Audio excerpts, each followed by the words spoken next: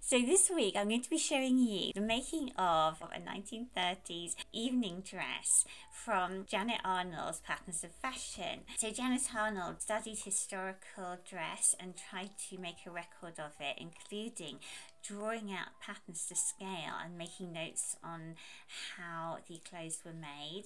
A wonderful resource for historical and vintage costumers. But I was relieved to see a fellow YouTuber, can't remember who, but saying the sizing isn't always strictly accurate, because I'm going to make this pattern here. I didn't scale it up myself because I was so nervous of it.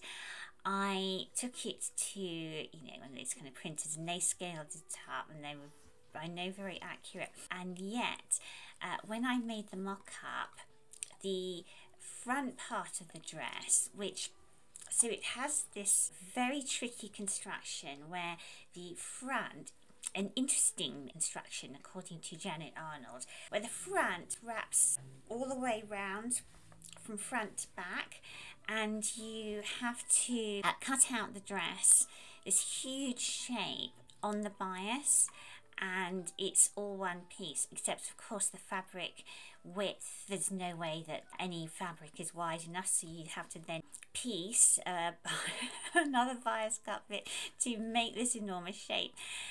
And it goes from front to back, kind of over your hips, and joins at the back. Now, I haven't got the widest hips in the world, but even so, it literally, the bit that was supposed to go from front to back, literally just went round the front of my hips. And although I can imagine the original wearer of the dress would be potentially taller than me, because the dress was too long when I made it, I can't think that their hips were half as narrow as mine. So I had to do several mock-ups, and the shape basically started out like this and then got even stranger to look something like this. But that actually seemed to work. And I'm sure you'll know that the tricky thing about 30s bias cut dresses, they look really simple. Like, if you watch The Great Sewing Bee, you'll remember Claire Bradders, one with a 30s evening dress, which looked a lot more simple than some of the other dresses in the finals. But simple yet very tricky, because the shape has to fall so that it doesn't cling. I mean, the bias cut kind of drapes it over your figure, so it shouldn't be too loose, but neither should it be tight in any area either. And there's no darts, there's like one seam, there's no waistband, frills, flounces to cover up any mistakes. So once you've cut it, you pretty well can't alter it. There's no darts or seams to alter it with. Basically nowhere to hide or bodge over any little accidents. So the simplicity of it is actually its trickiness, isn't it? Yes, it is. So the dress itself,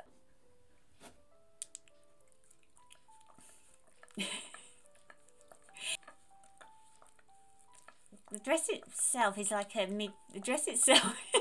a classic mid-30s evening dress. So with this simple bias cut sort of sweep of fabric at the front, and then, which is also very characteristic of the 30s, this very dramatic back, like plunging back.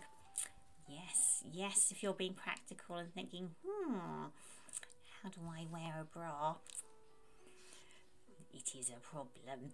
So plunging back, and then down the back is attached this fishtail, Janet Arnold calls it, which is a good description, and it's a fishtail of 50 ruffles in all. They all progress in size to give this kind of effect of this like mermaid-like fishtail, and that attaches to the back of the dress with poppers. So the drama, which is, as I say, quite characters of the 30s, the drama is actually not in the front of the dress, it's in the back of the dress, so you can make a dramatic stop so that you can make a dramatic exit.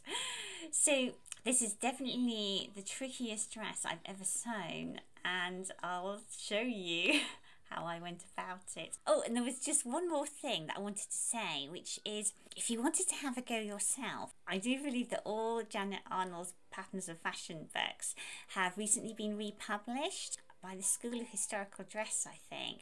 I mean, I've had mine since I did theatre wardrobe at Wimbledon Art School. I was 19.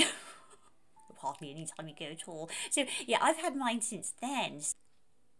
Yeah, I think they might not have been available for age, but they're available now, which is maybe a good sign. Maybe it means that historical and vintage dressmaking is taking off. She did document some really wonderful dresses. There's one from the 1920s I want to have a go at too, actually. So anyway, off I go. I bought this red silk taffeta from the House of Silk in London's Fabric District, and after 3 mock-ups to get the shape of the dress right, I cleared the kitchen floor because it's so huge that I needed all this space, and I set about cutting out this enormous shape on the bias with the help of Pixie as my fabric weight. And you can see there I'm just piecing the extra part of the dress that you just can't get from the width, and is actually shown in Janet Arnold's diagram that you will need to piece that extra part of the skirt, obviously also on the bias, and cut out the front and back bodice pieces, which are actually tiny. And here I'm cutting out the ruffles and the back piece of the dress where the fishtail of ruffles is to be attached, and that's placed in the centre back, and that huge shape I'm just showing you, that folds round, and the fishtail kind of panel where the ruffles to be attached is stitched onto it. And then this is the front bodice piece, which just folds round to the back like that, and then there are tiny little back pieces which are stitched on just to the back there, and attached at the shoulder seams on each side, just like that. And then the front bodice is attached to the dress around that curve, just as I'm showing here.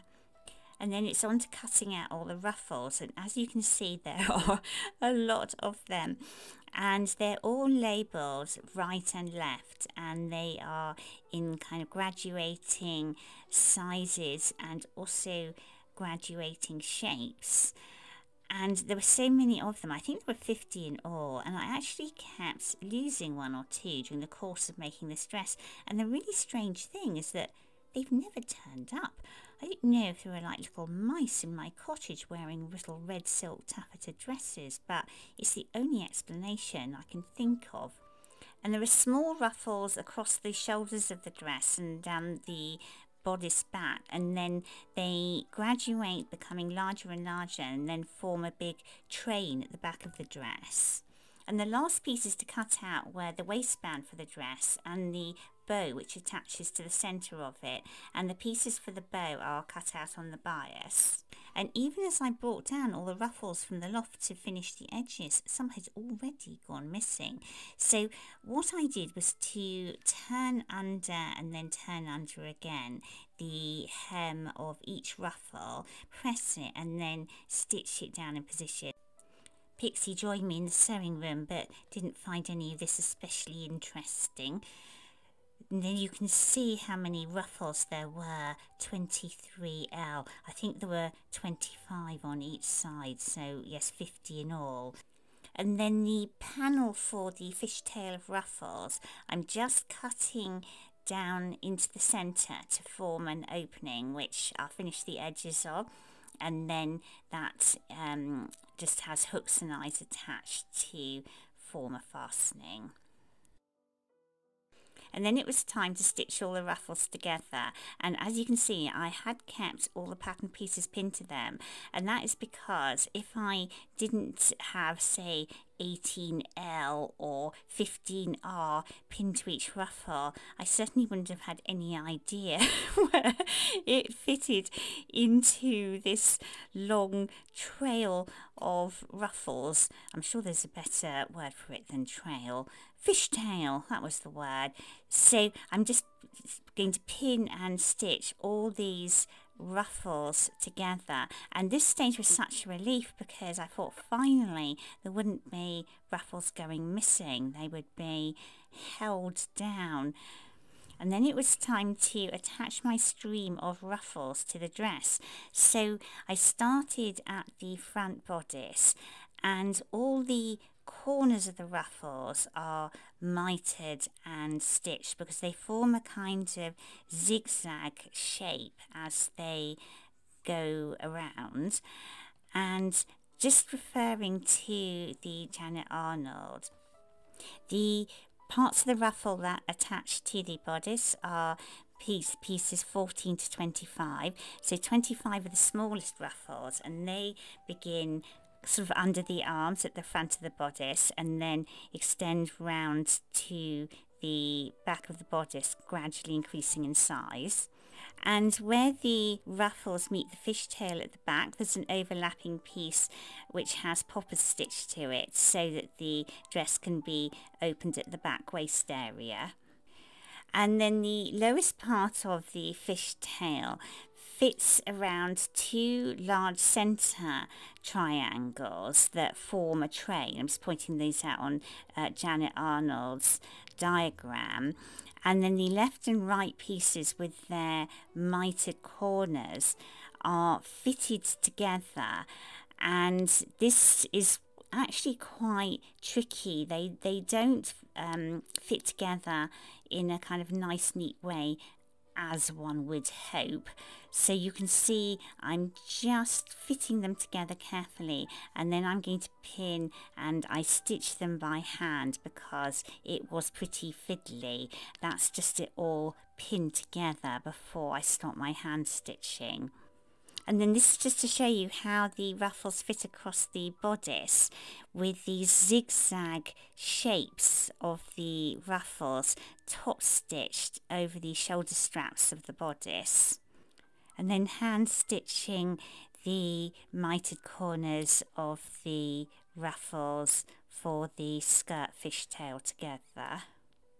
And then I pinned the tail piece where the ruffles are going to be attached to the centre back of the skirt before stitching that in place. And Janet Arnold's notes show that the ruffles are attached to the tail piece just at little points down the tail piece here and there. And then the last thing for the dress was to form the waistband with the bow. So the two pieces for the bow are cut on the bias, and then there is a long strip for the waistband which is literally just doubled over, stitched and turned right side out. And then the bow has gathering stitches down the centre. It's folded in like that. The edges are neatened and then the gathers pulled up to create that bow. And then this centre part is pleated. So here we are with the bow edges stitched together, the raw edges finished, and the gathering stitches down the centre. And then the pleated piece, you take that and you twist it to wrap it around the bow, and the twist forms a sort of extra decorative kind of centerpiece to the bow, and then that's just stitched in place and then stitched onto the waistband. And then the waistband is completed with poppers and the dress is ready. And the horizontal format of YouTube doesn't really lend itself to showing off a dress, so I thought for this dress I would show you the back and front views at the same time, rather than just showing you a large sweep of my living room. And One thing that I didn't document for some reason for the front of the dress was just on that little bodice area. There are 3 little tucks in the centre that are just top stitched in place. But otherwise, you can see this is a pretty dramatic dress, and I think the 1930s are fascinating because, of course, this dress, the original, is in the Victoria and Albert Museum. It's not actually on display, sadly. It must be in the archives somewhere. But it's amazing that this dress was designed and worn in the mid-30s when the Great Depression meant that people were often leading pretty drab lives, but of course what it meant was that they looked to Hollywood and the wonderful glamorous Hollywood stars of the time who wore dresses like these, and you could certainly escape from a dreary reality by going to the cinema and looking at wonderful stars like Joan Crawford or Veronica Lake or Betty Davis, Greta Garbo or Marlene Dietrich, of course, can't miss them out.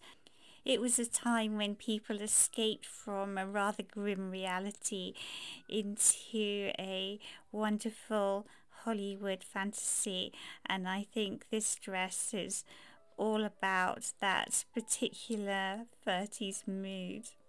Thank you so much for watching, and if you'd like to see more dressmaking and needlecrafts from the early part of the 20th century, I concentrate a lot on the 1930s and 40s, but I want to take in probably the whole era from the 1900s to 1960s. So I hope you'll join me for more sewing adventures. And it does really help me if you would like this video, and I'm always very touched by people subscribing, so I hope you'll consider that too, and we'll see you next week. Bye. Bye bye. Bye from Pixie too.